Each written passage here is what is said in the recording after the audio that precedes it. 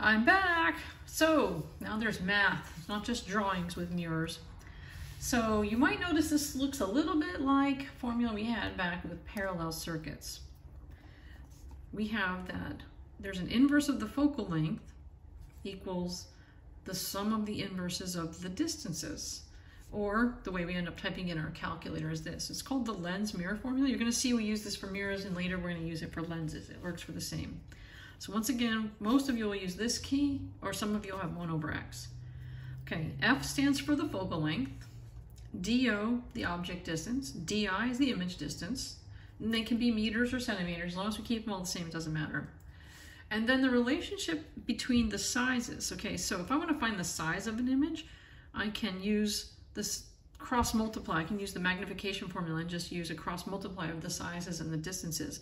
But if I want to find the magnification, I literally just take the size of an image over the object or the distance of the image. Those are going to be proportional.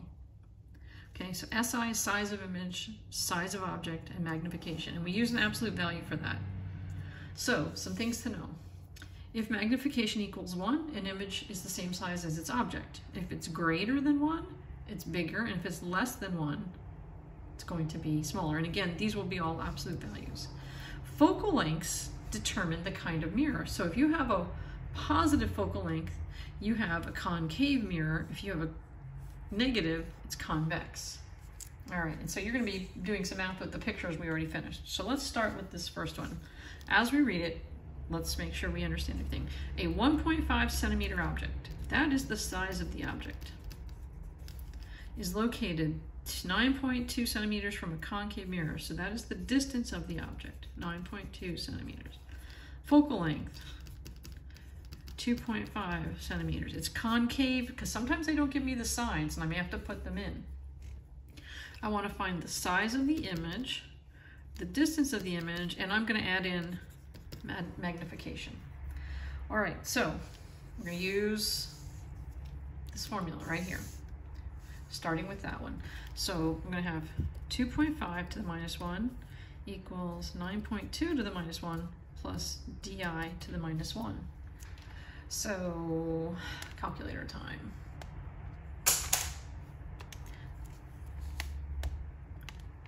So I have to subtract. So I'm taking this minus this. So 2.5 to the minus 1 minus 9.2 to the minus 1. You're going to have to add equals, and then you need to take your answer to the minus 1 again. And you're going to get 3.43. So we're going to go over here. That's di, 3.43 centimeters. All right, then we're going to go SI over SO, which is 1.5, equals DI, which is now 3.43 over DO, 9.2. So the best way to solve these, just cross multiply. So I'm just going to leave this answer in here, and I'm going to times it by 1.5, and then divide it by 9.2, and we'll call it 0.56. So you don't have to draw. You can already see the size of the image compared to the object, it's smaller. All of these are positive, okay? The fact that the DI and SI are being positive equals real images, okay? You can tell, and now let's do a magnification. So the magnification is literally this formula, and I'll just take one of them. So I'm going to take 3.43 divided by 9.2, and I get 0.37.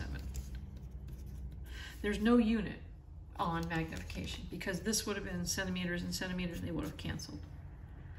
Okay, so positive SI and positive DIs mean a real image. Obviously this is less than 1, so it means it's smaller. And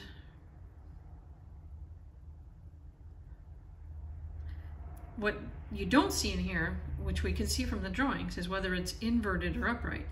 All real images will be inverted, all. That they just always go together. All right, let's try this one. A 1.5, that's the size of the object, is 1.5 centimeters. It's placed 5 centimeters, so that's the object distance, 5 centimeters, from a convex mirror. Now the negative is included here, so I'm okay, but sometimes you have to add that in. All right, so we're going to find DI, SI, and M. Same idea. All right, so -3 to the minus 1 equals 5 to the minus 1 plus di to the minus 1. All right, so -3 to the minus 1 minus 5 to the minus 1 equals, make sure you hit the equals, and then minus 1 one more time.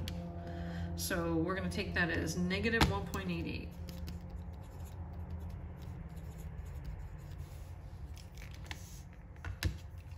All right, so SI over SO, DI over DO, and then I'm just going to cross multiply, the easiest way to do those. So I'm going to leave this in the way I had it, times it by 1.5 and divide it by 5, and I get a -0.56, and negative is okay. The negatives mean virtual, and virtual is always upright, and those negatives will include it. So to get the magnification, I'm just going to take the absolute value here, so I'll just type in 1.88 divided by 5, and it doesn't matter which one you do, SI over SO or DI over DO.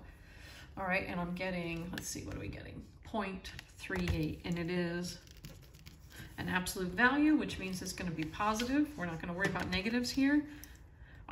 So we know it's virtual, we know it's upright, and we know it's smaller, just from the math. No drawings needed. All right, so you're going to do some practice. Bye now.